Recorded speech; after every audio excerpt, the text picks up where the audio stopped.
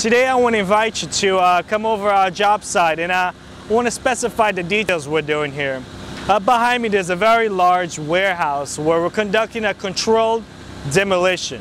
The building does contain a small amount of asbestos, but we're doing the demolition with the asbestos intact. In these situations, basically, you could demolish the building with asbestos in it if there's any integrity in the foundation, the building is structurally unsound, or like as you see around here, there's no one, we're in the middle of nowhere. We just demolish the building with the asbestos in it. But of course there's a lot of protocols, regulations that we have to follow, local and federal.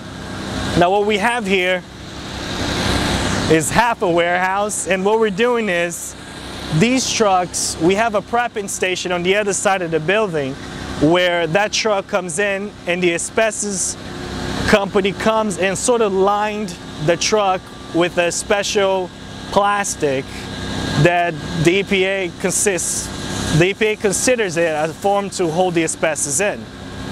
Now after the trucks are prepped and lined, they come over here where you see them standing, and here we have the debris. The yellow debris is the asbestos containing material, and of course they are sorted from the metals and everything else, the concrete, which they're probably going to grind sometime later on.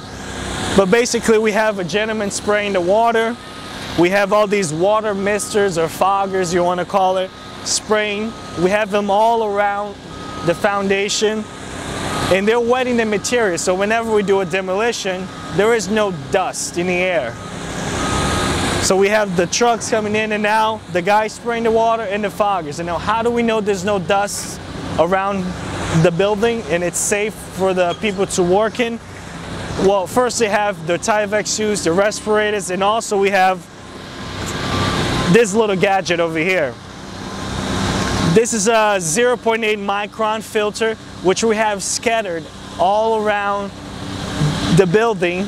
And what we have here is basically, it collects all the dust particles, any fibrous material that's in the air. And we have a reading every day. And by the standards that we follow, we see if it passes or fails, and then should continue the demolition. So every day we have to take an air sample and reread it at the end of the day so we can continue the process. And basically that's what we're doing here. As you take a look, get out of your way a little bit.